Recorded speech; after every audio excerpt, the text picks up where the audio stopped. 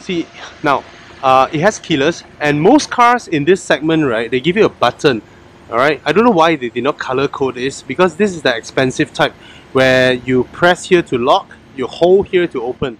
So it's like those expensive European marks. It's not the cheaper type where it's actually a button where you just press the button. Alright, let's go inside, give you have a look at the interior. If the video is shaky, I apologize. My gimbal really died. Alright? Really died. So this is the interior now. The biggest difference is of course this thing here. The old Focus has a lot of buttons, very busy, everything going on. Now it's very clear cut. Right? You have everything is here. Basically everything is here. Return to the main menu, you go to Ford Sync and everything is here as well. Settings and all that. Very responsive touchscreen. Not very glamour in terms of its interface design, but it's very usable. Very responsive and high resolution, very fast graphics. So we appreciate that a lot, alright? Oh, Maps is actually that. Alright, so yeah, you can use your Apple Maps. Apple Maps has improved by a lot if you haven't been trying it, alright? Here largely remains the same. I really like this small little screen here because it's very high res and it gives you all the information you need. Alright, and then the way it functions is very user friendly as well.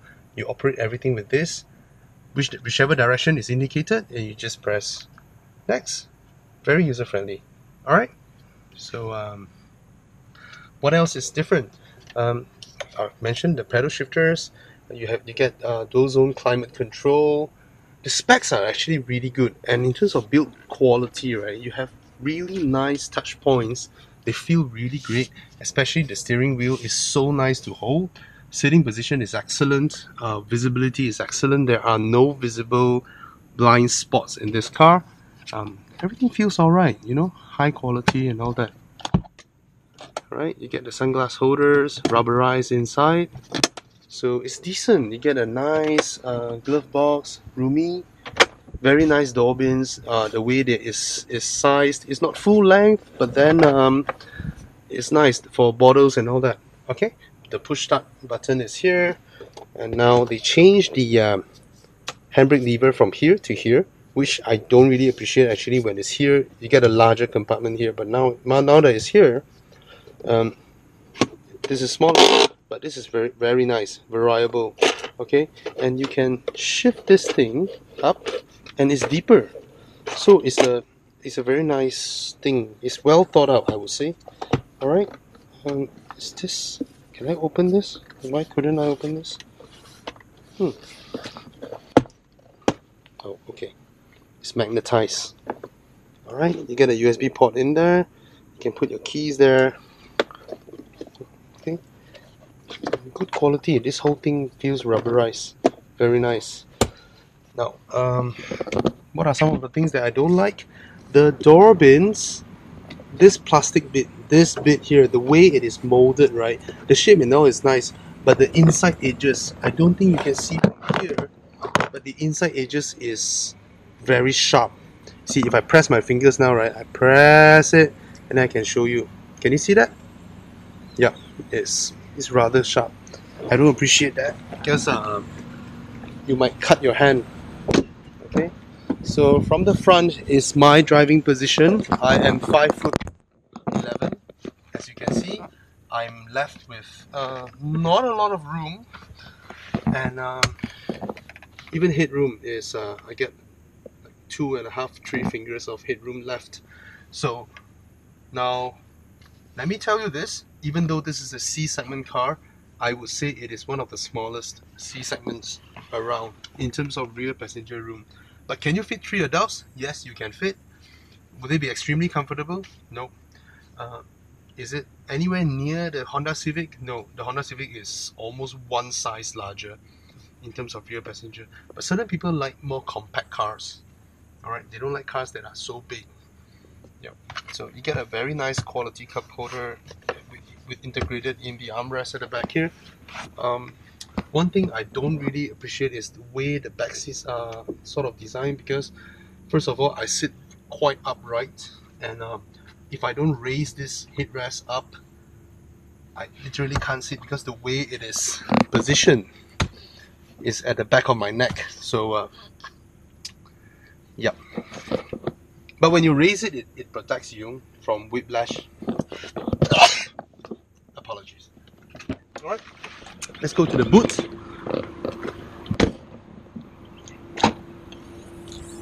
The boot is nicely sized, not the deepest in terms of length. There is a very large load lip, which is alright to me, but now that I look at it, right, there's a small size spare. Or is it a full size? No, it's not a full size spare. Alright, now that I look at it, I don't think you can put a large suitcase vertically, as in facing me. So you see, if you are able to put like that, 1, 2, but yeah, the boot is not the largest. Yep. Alright, you get some parcel shelf with the strings and all that, and nothing much at the back here apart from that. Some hooks over here, 1, 2, 3, yeah, 4, and of course you can drop the seats. If I drop the seats, see, this part is just okay. It doesn't fold flat, right? Quite an angle, I would say. See, all right. Oops! How did this even happen? This thing got hanged. Oh, okay. All right. Nice and sporty at the back. Still looks sporty though, the car.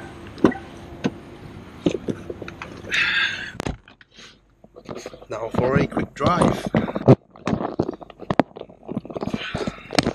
Guess I don't need to. Can you see me? No, this is not the first time I'm driving it. I've been driving it around. Very nice. Oh, safety systems. This car is epic. It has rear cross traffic monitoring system. So when a car is coming by from the left or right and you shift into reverse, it will let you know. But it doesn't tell you which side, but it just reminds you with a beep. Alright? Now, how it drives. If you watch all my other videos, you would have known that I'm a big fan of Ford's handling, because they handle really well. All their cars, handling is exceptional. Now this new one has a 1.5 litre turbocharged engine, and if you don't want all these safety systems, you don't want the auto parking, rear cross traffic alert, if you don't want all this, right, this car is only 118,000. Think about it, 118,000 for a 180 horsepower hot hatch. The old Honda Civic Type R, the EK4 Type R, that one has 180 horsepower. The old Integra, 180 horsepower. Alright, Golf GTI is 211. So this car, if you don't want all these safety systems, throw all this away, you pick the base spec, 118,000. You get a hot hatch without all the some people say unnecessary modern features, right? As a keen driver, as a driving enthusiast, who can't park a car themselves, right? So this car, you can do parallel parking, reverse parking and all that. And in terms of the handling, it's exceptional. Exceptional. It feels very natural. It feels really good. Balance. And the one thing I can tell now is the transmission is not the best torque converter. Definitely not the best torque converter. But the brake's good. ABS activated. Good brakes, decent. Not the best, but good enough. Alright. The car does sit on its side. If you test drive this car, you might feel that, oh, why the car suspension is very soft? Is it rolling? Well, technically they engineered that in for comfort, for better handling, and and the engine is powerful, right?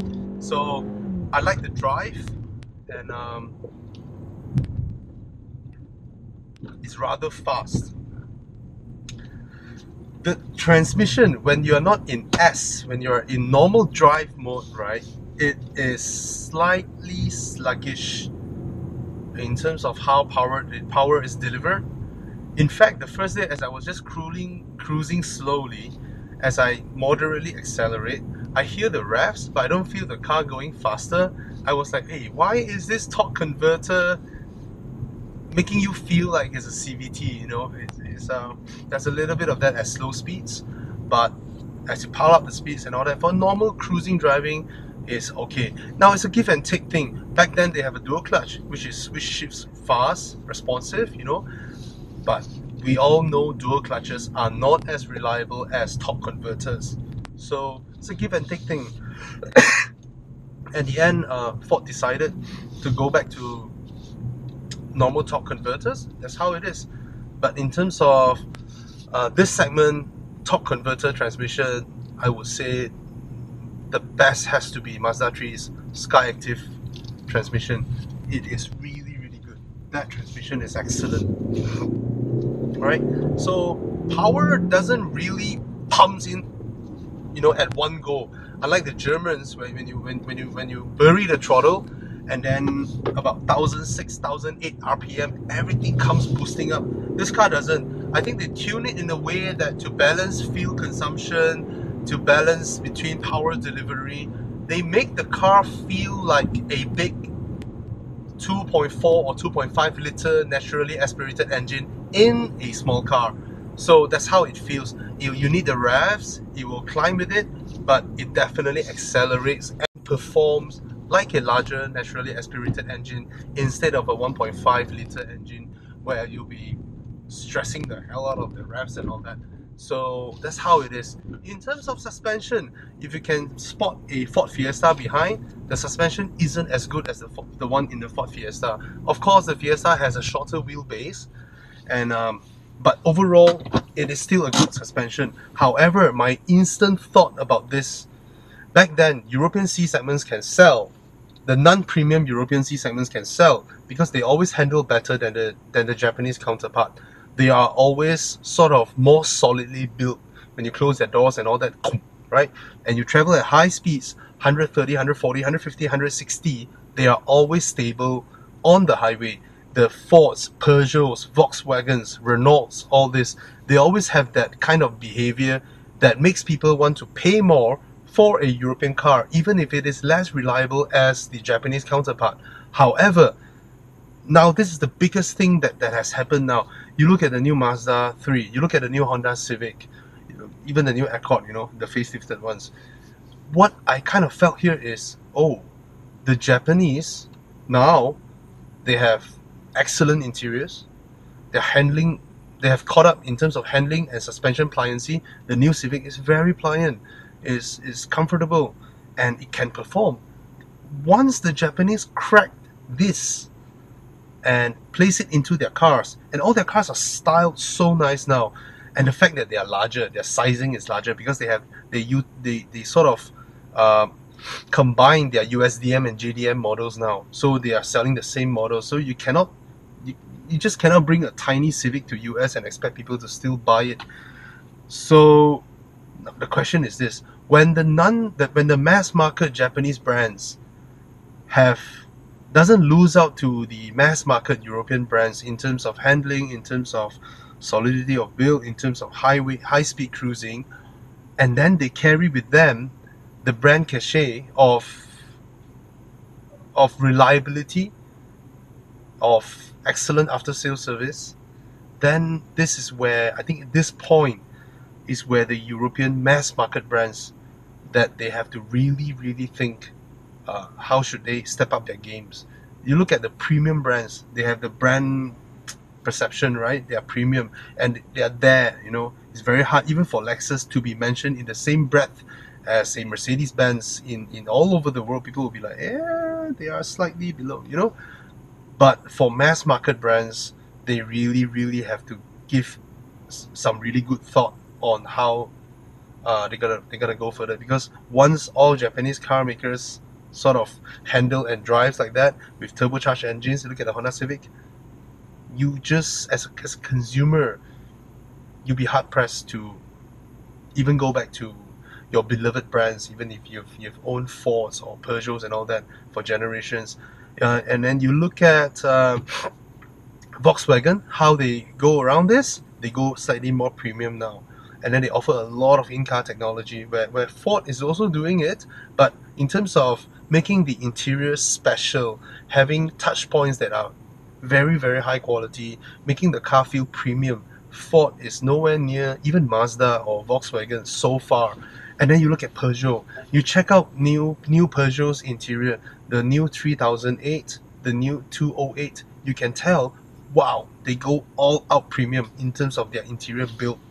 So Peugeot also realized this, and I think they're doing now all their new interiors, right? They look like concept cars. So this is something that mass market European brands really need to look at.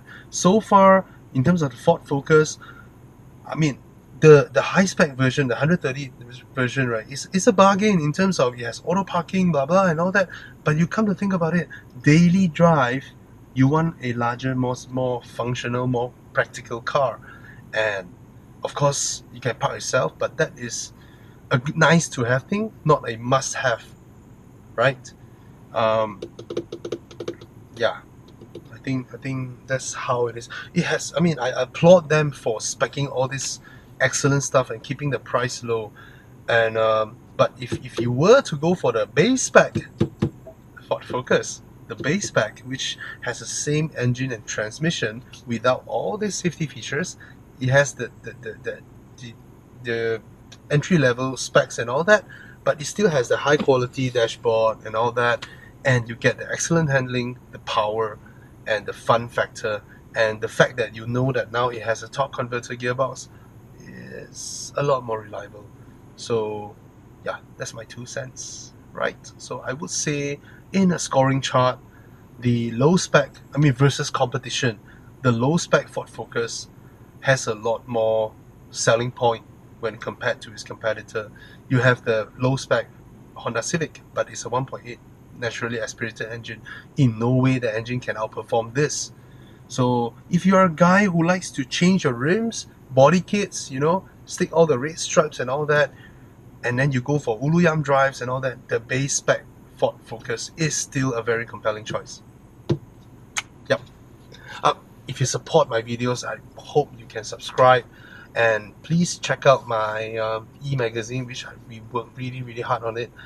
It is the first e-magazine in the world where you do not need to download anything, and you just browse on to evomalaysia.com and you can just read whatever you like, and every single page is highly shareable on Facebook.